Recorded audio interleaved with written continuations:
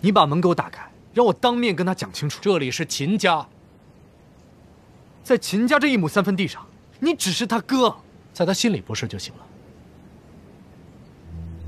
也对，你是对他有恩，但你只是个恩人，永远不可能是爱人。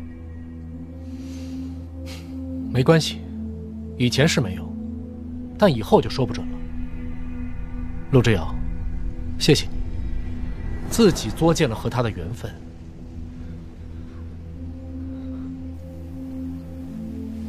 文然哥，我知道都是我的错，但你至少可以让我进去，当面跟他好好解释一下吧。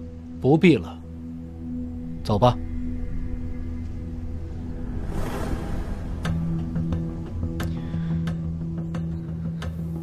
你把钥匙给我。你干嘛？你什么意思？你什么意思？陆之遥，你住手！你放开！哥，你没事吧？没事。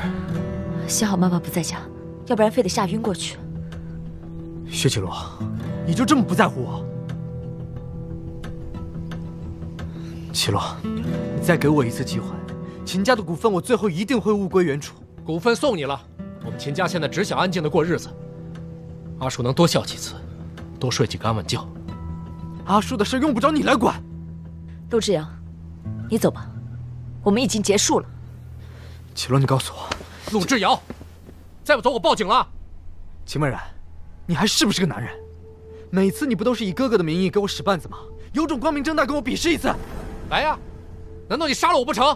你别逼我。陆之遥，你够了！你抢了秦家的股份，到秦家来出手伤人，你是不是还想戳穿我的身份，让我和阿泽无家可归？启罗，是他一直在纠缠。我不爱你了。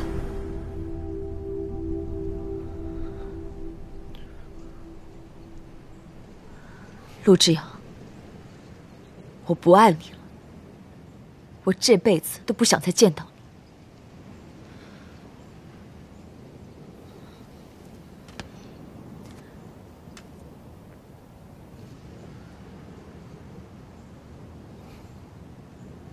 巍然哥对我很好。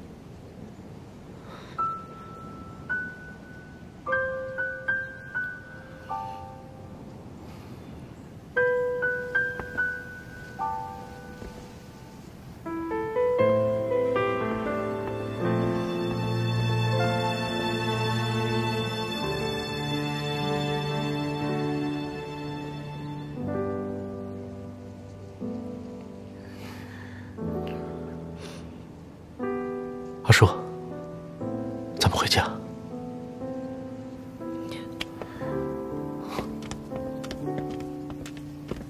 安静的街，冰冷的夜，模糊的微光。转身再见，想起从前你的每个瞬间。总是争吵。陆之遥，你够了！你抢了秦家的股份，到秦家来出手伤人，你是不是还想戳穿我的身份，让我和阿泽无家可归？启罗，是他一直在纠缠。我不爱你了，陆之遥，我不爱你了，我这辈子都不想再见到你。像场电影，不停倒叙，讽刺这场相遇。有过决定，也曾犹豫，就断了想念。才理解这份爱多强烈。梦醒之后，我终于明白，这不是幻觉。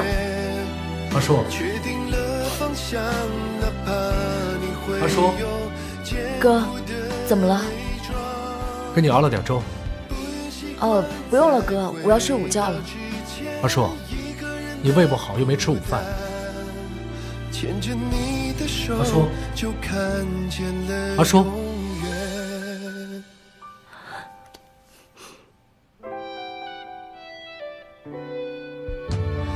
你的言语一字一句变得那么锋利，像场电影场相遇，有过决定，也曾犹豫，就断了想念，才理解这份爱多强烈。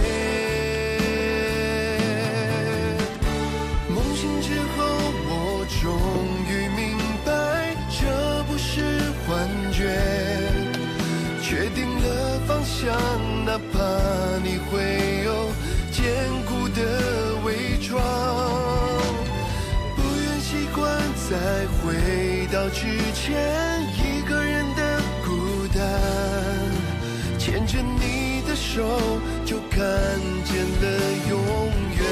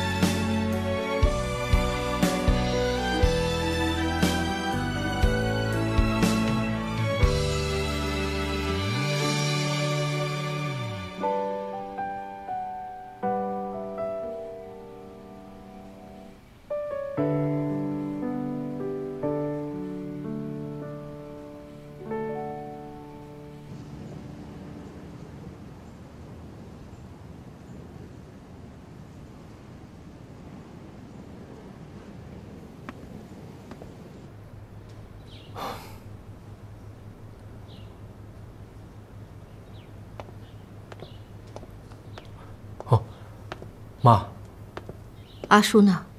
在房间呢。让他下来吧，妈有话说。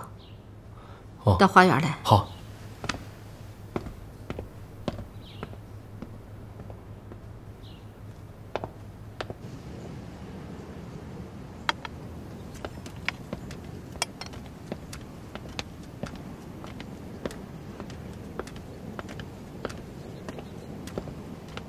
妈。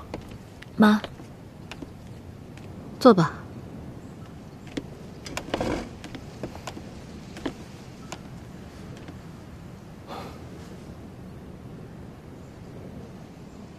回来就听常阿姨说了，怎么，说你差点跟他动手了是吗？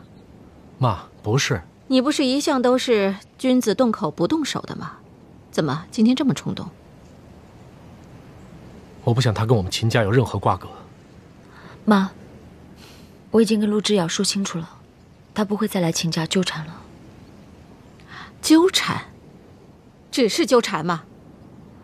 抢了股份打上门来，我不明白他怎么能那么嚣张。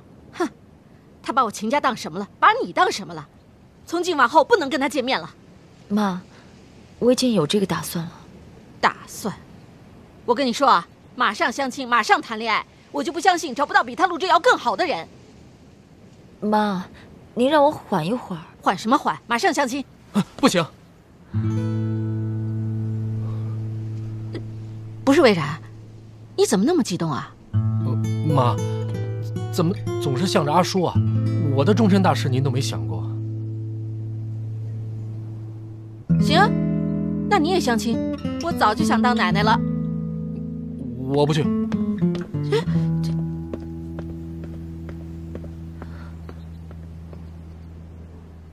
你哥今天怎么回事？我不知道。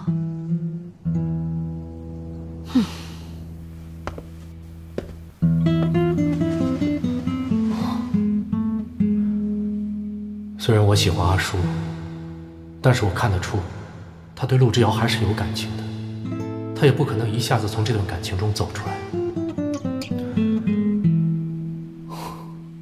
如果换个环境，也许会对他有帮助。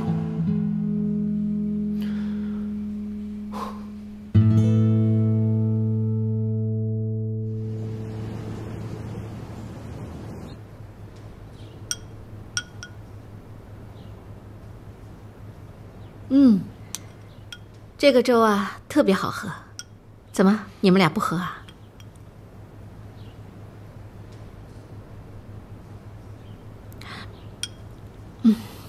好，你们不喝，那我也不喝了。魏然、阿叔，妈妈给你们讲一个故事。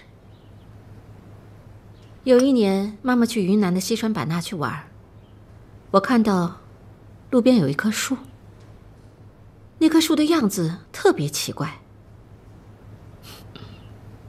但是说实话，看上去一点也不好看。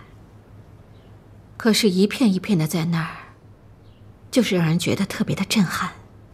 后来我就问导游，我说：“这是什么树啊？”导游就跟我说：“那叫不死树。”我就又问他，我说：“那为什么那棵树上全都是刀疤呢？”导游就跟我讲啊，那棵树就是这样的，越砍越长，不砍它就不长，所以当地的人都叫它不死树。你们知道妈妈想跟你们说什么吗？妈，我知道这种树它的根一定扎得特别深，土壤特别好，生长环境特别重要。我觉得其实阿叔也可以换一种生活环境，比如说出国留学深造。阿叔，你不是在学珠宝设计吗？